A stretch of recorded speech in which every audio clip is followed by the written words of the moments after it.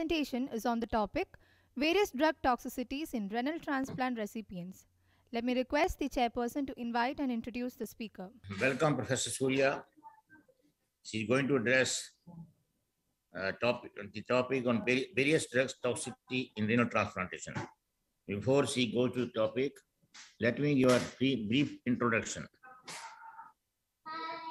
She is Professor of Pathology, Director Electron Microscopy Laboratory and Chief Renal Pathologist Division at Bell Cornell Medical Center, New York. Her main areas of interest are renal pathology, electron microscopy of renal and neonatal tissues. She has got awards like Jacob Churg Award from Renal Pathology Society. She has contribution and services to the pediatric neonatology, the Council of Pediatric Nephrology and Urology, Kidney and Urology Foundation, President Renal Pathology Society. She has been President of Renal Pathology Society in 2009.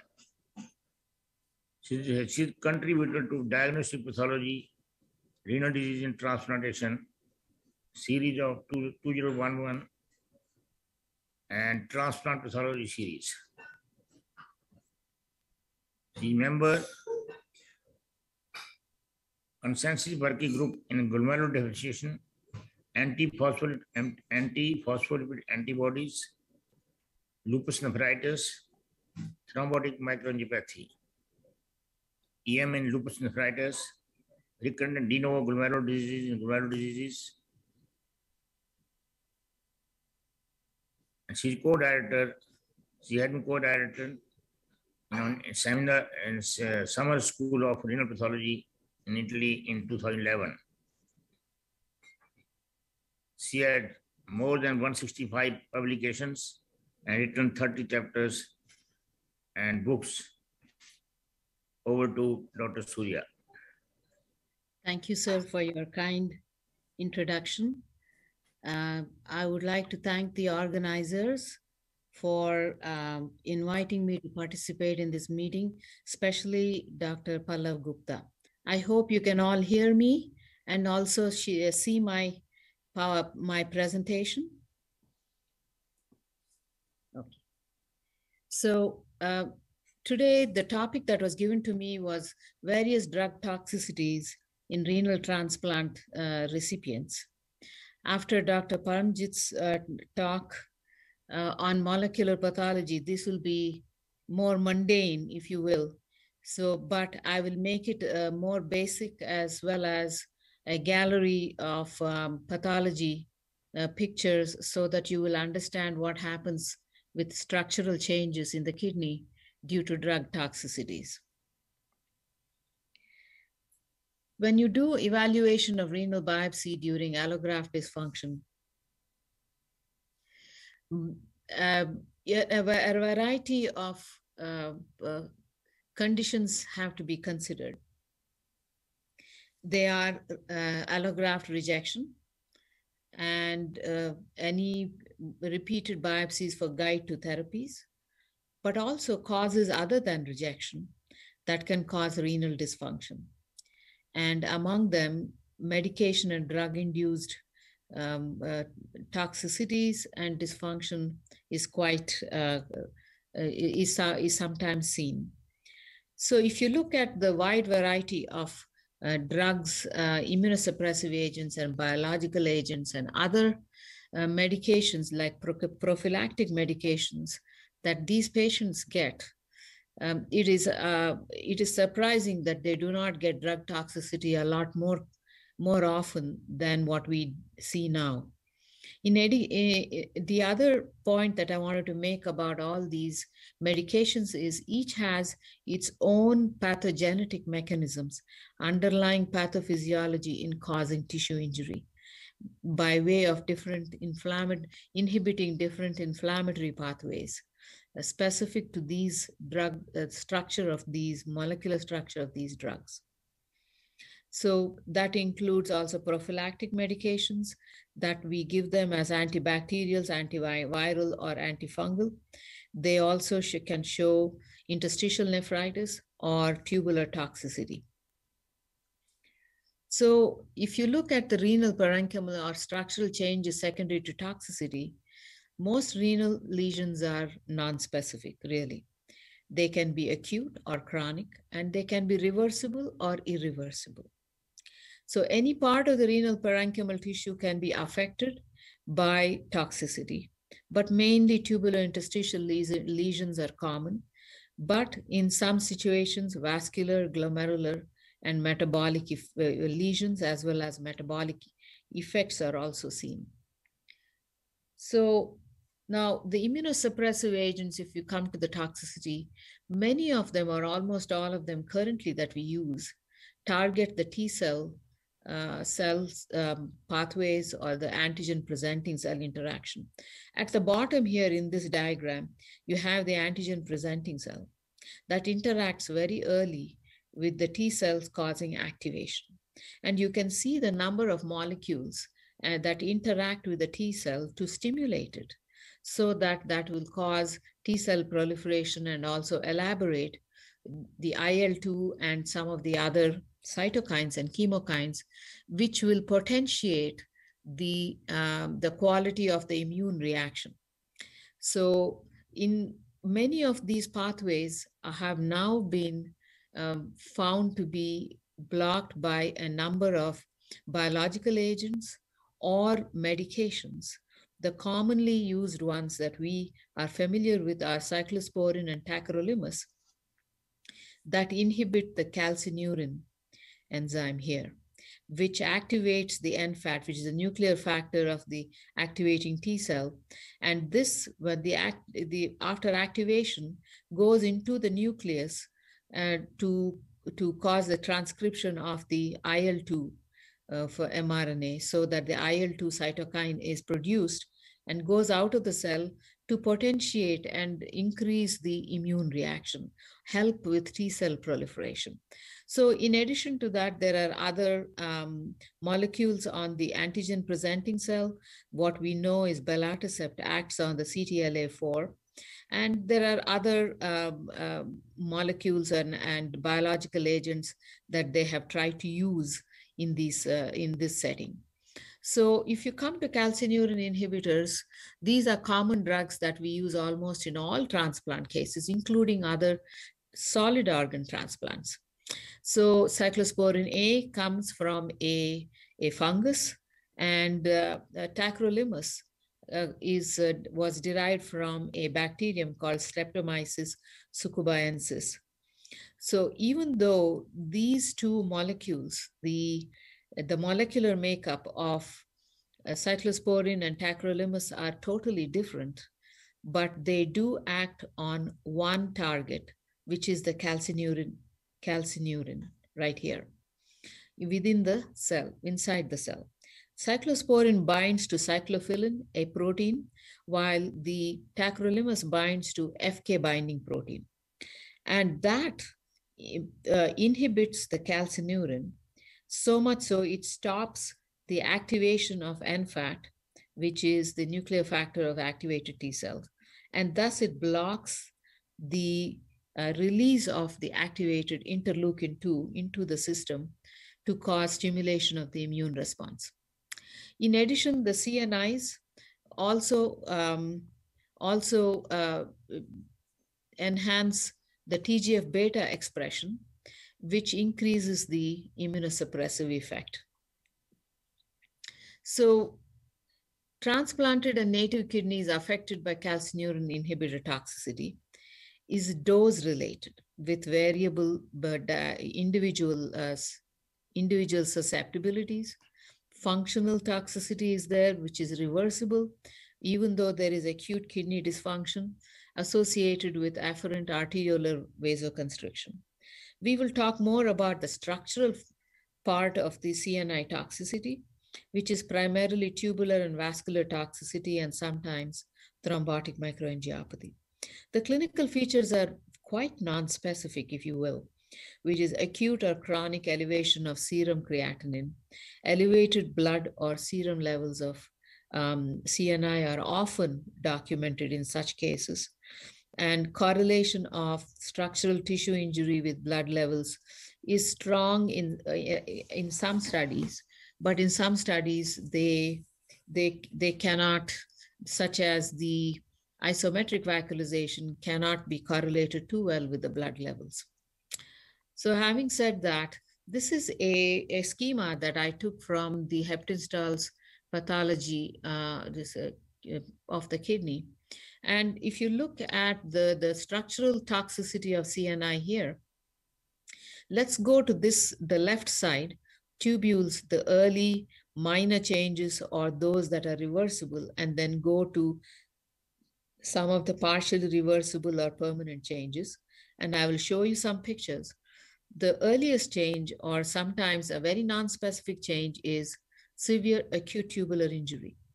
And clearly we can see some degree of elevated CNI inhibitors in this setting.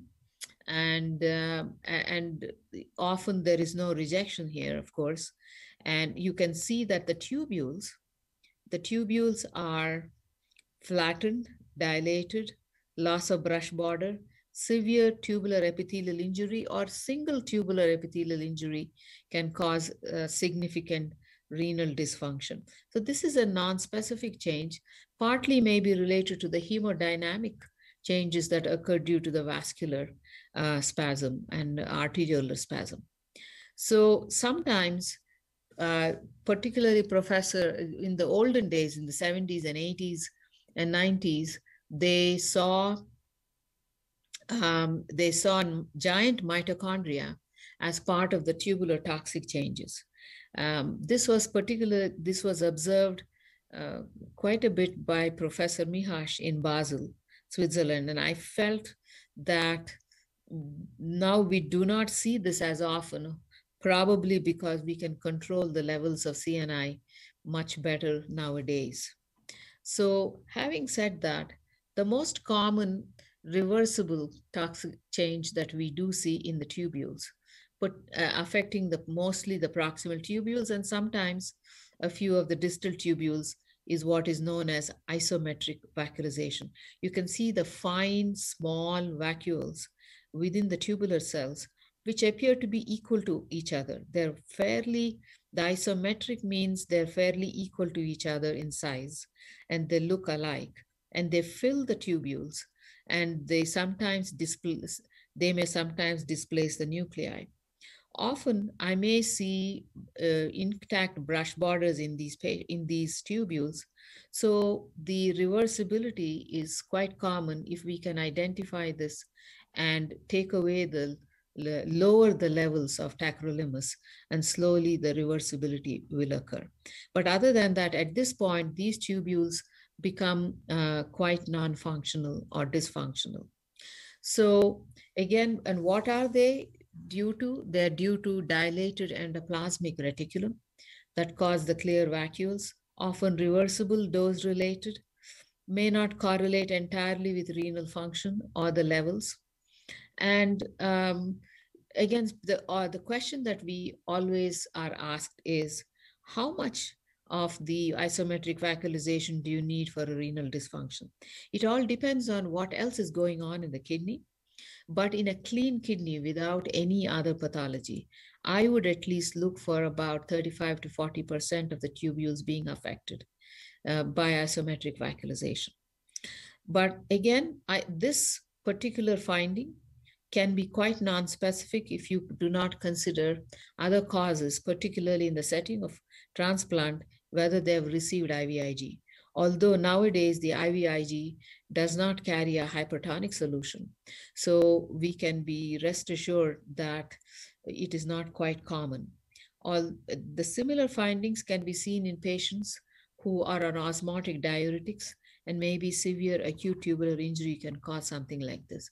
This is an electron microscopic picture just to give you a closer look at what exactly means the isometric vacuolization, where you have on the right side of the tubular cells here, the dark areas are all the mitochondria, and they're separated by these clear vacuoles which are dilated endoplasmic reticulum. Often the brush border is preserved in these patients, in these cases, and also in the left the tubule right here. So reversibility is often quite possible. Then if you let it go for some time, you can still see some residual isometric and tubular vacuolization, but you also see some of these dark material, which is tubular microcalcific bodies. So much of the tubules that undergo severe injury now start to undergo calcification, and that causes tubular loss. Often because of the persistent tubular injury, we might see some margination of the peritubular capillaries by inflammatory cells. So this is a late kind of finding, and sometimes these patients may not recover the baseline creatinine. So if we now come to the arteriolar changes, there are early minor changes, again, which can be reversible when you lower the levels of calcineurin inhibitors. And there may be some early changes which may be major, such as thrombotic microangiopathy and intimal severe endothelial injury and intimal thickening and fibrin thrombi. So let us go and see some of these pictures now. So these are the much more reversible forms of vascular injury or vascular toxicity. The vacuolization that you see here are actually the smooth muscle cell of the arteriole. They show acute vacuolization because of toxicity. And occasionally you may see some microthrombosis, which you see here on the right lower corner. And medial cell vacuolization and necrosis can be seen occasionally that we've seen. And these are the points where the medial cell vacuolization eventually drop out, the cells drop out, and there may be early hyalinosis or hyalinization. So these are some of the acute findings. Eventually, what happens is you may still see some vacuolization of the medial cells, the smooth muscle cells, and we also see some replacement gradually by hyalinosis, which causes both intimal hyalinosis as well as medial hyalinosis, which cause slow obliterative change of the microvasculature. That adds another additional element of renal insult to that is caused by ischemia, microvascular obliterative changes. Here is a beautiful picture of an arteriole that shows both medial hyalinosis and significant intimal hyalinosis. And these are permanent and they cannot be reversible at this time. And also in the lower right corner, you see the same thing. However, medial hyalinosis can also be seen in malignant hypertensive changes, healing thrombotic microangiopathy of any case, not only transplant, and sometimes as incidental findings in normal kidneys. Well, can we see these type of vascular changes in tacrolimus toxicity or CNI toxicity in a native kidney? Of course. With other organ transplants, heart transplant or liver transplant, you can see the CNI toxicity changes in the kidney. Sometimes CNIs are given to patients with autoimmune diseases, psoriasis, rheumatoid arthritis, and some of these patients can also develop toxicities, vascular toxicity and tubular toxicity in the kidney. This is just to give you a closer look at what is the arteriolar hyalinosis and how it develops within the arteriole. You can see much of the intima is replaced, and the endothelium gets separated. Elastica gets separated from the media, which is due to the accumulation of intimal and medial hyalinosis. So much so the Banff transplant pathology has a hyalinosis score, arteriolar hyalinosis score, because these pathologic findings contribute towards graft dysfunction. Mild is one arteriole affected by hyalinosis. Mild to moderate is where the grade 2 is mild to moderate, where more than one arteriole is affected. And grade 3 is that many arterioles being affected segmentally or circumferentially. So the other chronic tubulointerstitial changes that one might see, which are irreversible, are the striped cortical fibrosis or tubular atrophy. And this is mainly because of microvascular sclerosis and ischemia. And this is the reason for the striped fibrosis that you see here. And also some of the glomeruli may show segmental sclerosing lesions for the same reason. Here also you see the striped fibrosis, tubular atrophy, and interstitial fibrosis. So these are characteristic of CNI toxicity, but not specific. It represents areas of least perfusion, and it is secondary to vascular ischemia, which could be arteriolar or microvascular obliterative changes, or sometimes due to persistent vasospasm, endothelial injury, healed thrombotic microangiopathy, or hyalinosis in this setting. So if you look at the chronic vascular CNI toxicity, what are some of the glomerular consequences of this vascular toxicity? As I showed you already, there can be some segmental, partial, or global glomerulosclerosis as a result of this progressive obliterative changes. And sometimes an ischemic podocytopathy, an ischemic epithelial injury causes collapsing glomerulopathy, which can cause intractable proteinuric state up to nephrotic range, which does not respond to treatment.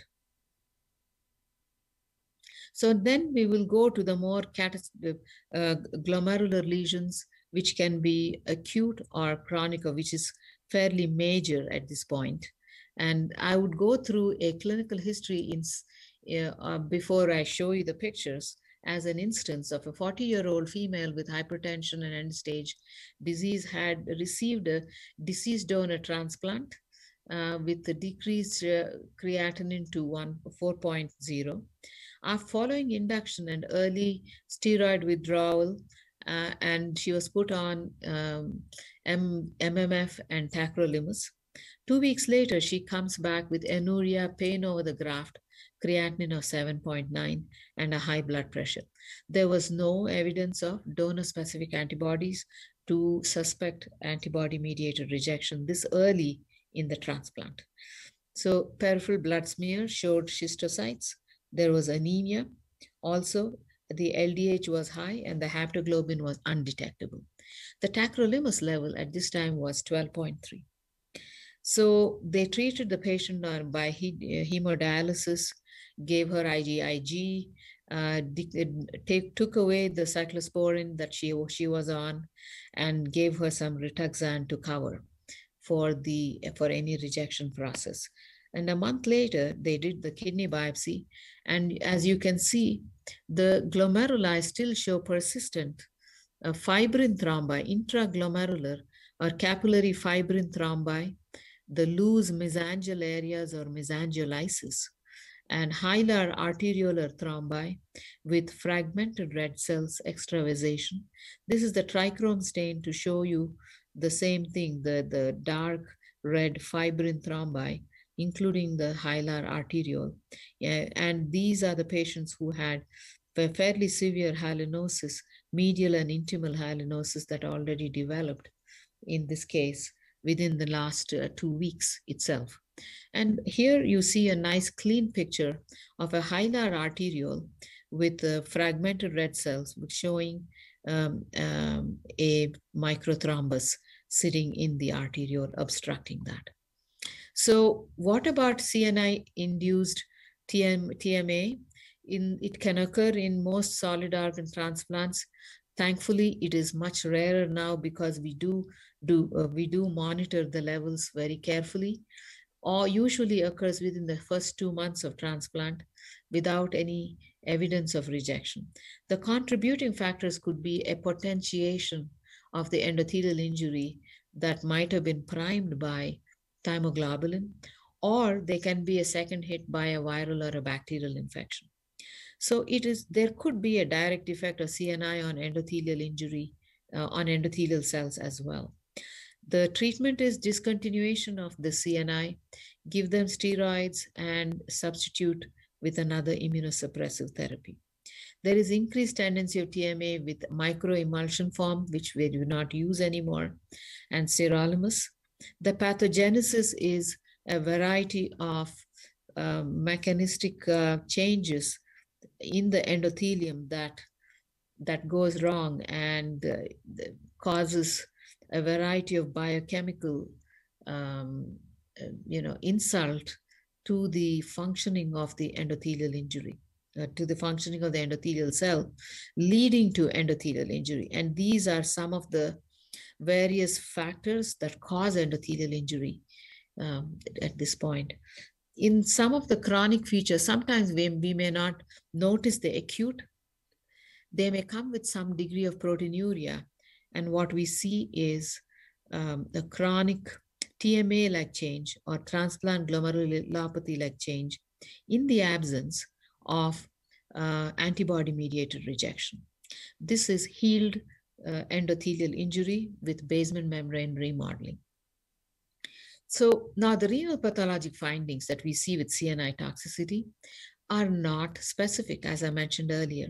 So with each of these, as I mentioned earlier, the tubulopathy with isometric vacuolization can be caused in other situations. TMA, in the setting of transplants, you have to consider other causes. And CNI arteriolopathy can be due to, that can resemble diabetic halinosis or hypertensive halinosis or pre-existing donor disease.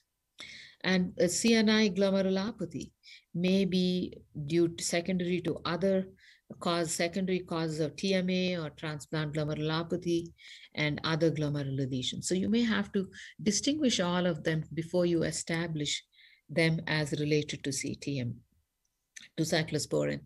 So now rapamycin, which is a mammalian, which acts on the mammalian target of rapamycin or the mTOR, is an inhibitor of that mTOR. Is a macrolide from antibiotic from Streptomyces hygroscopicus, is used as a steroid sparing agent in the setting of transplants and also to spare the CNI toxicity in the tissue. It has, again, this molecular architecture resembles what we see in tacrolimus, although the action is not like tacrolimus, which is a CNI toxicity, a CN inhibitor. This binds to FK binding protein just like the other one, but then binds to mTOR, which is a kinase that regulates pathways of cell cycle regulators. So thus it will prevent the T-cell proliferation and differentiation from a different perspective by inhibiting cytokines and growth factor stimulated signals. So it also has another path of injury, which is it blocks the production of vascular endothelial growth factor.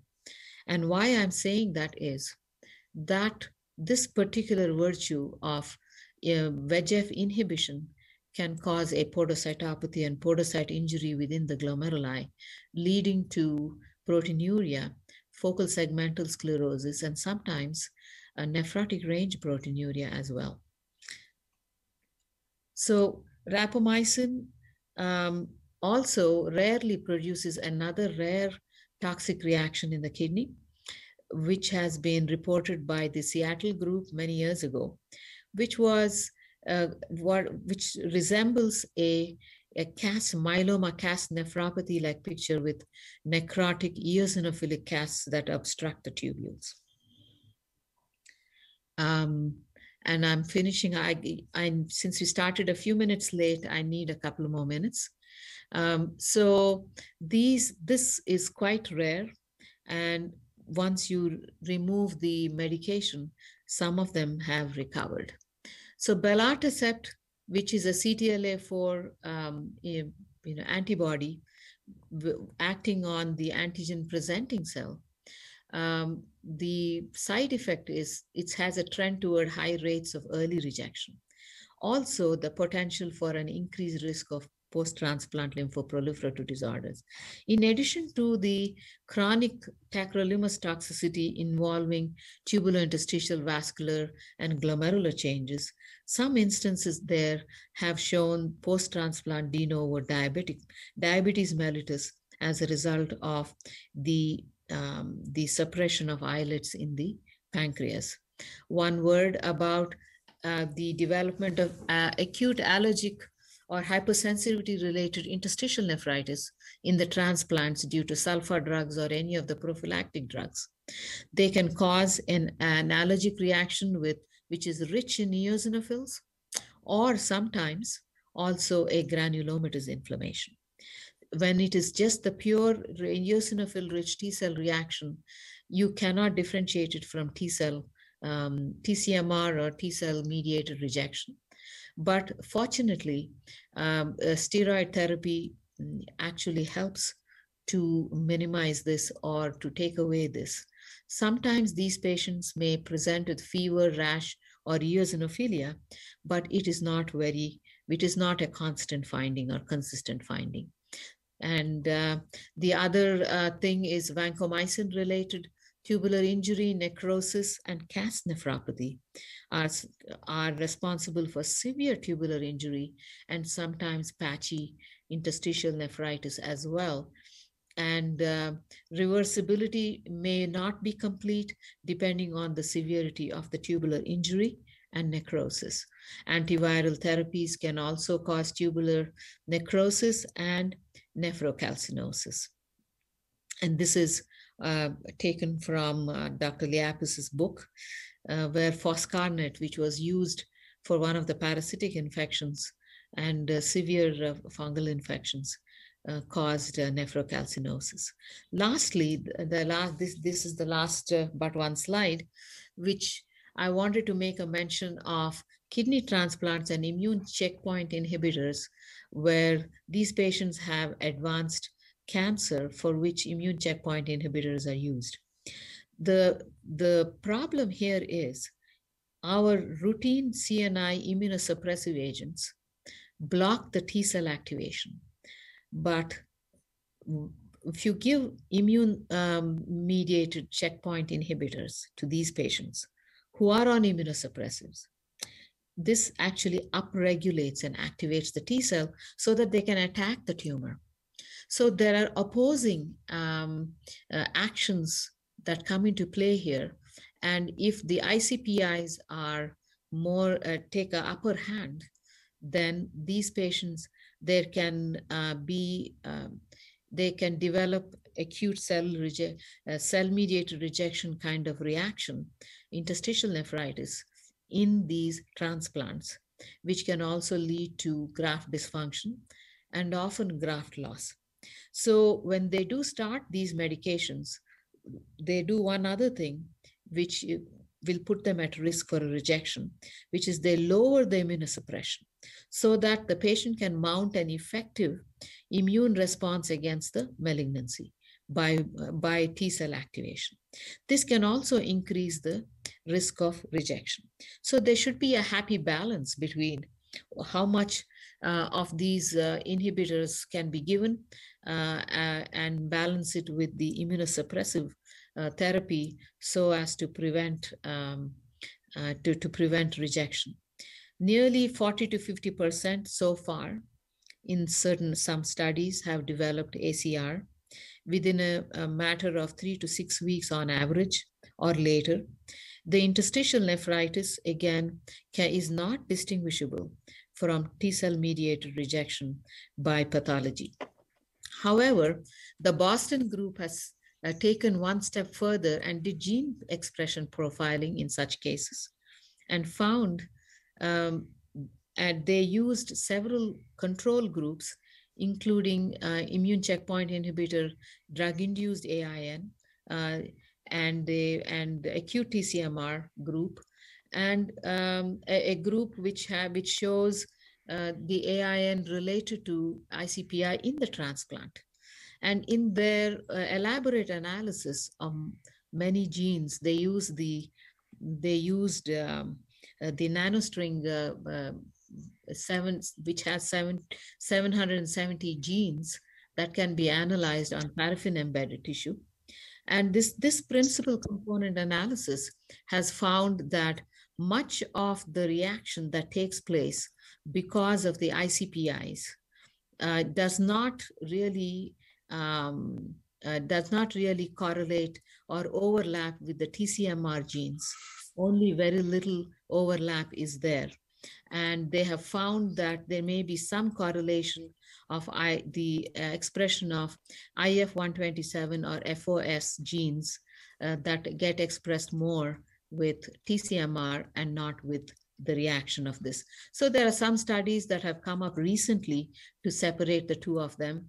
I will skip these in the interest of time, just to say that newer drugs, biological agents to interrupt the various T-cell activating pathways are now being considered and used in trials. And also additional drugs to interrupt some of the cellular interactions, the T cell interaction to the B cell interaction, and also the plasma cells to block the plasma cells for the plasma cell rich rejection processes. So they're all being used in different trials or capacities and in different institutions to identify a good combination of anti-immunosuppressive therapy for these patients.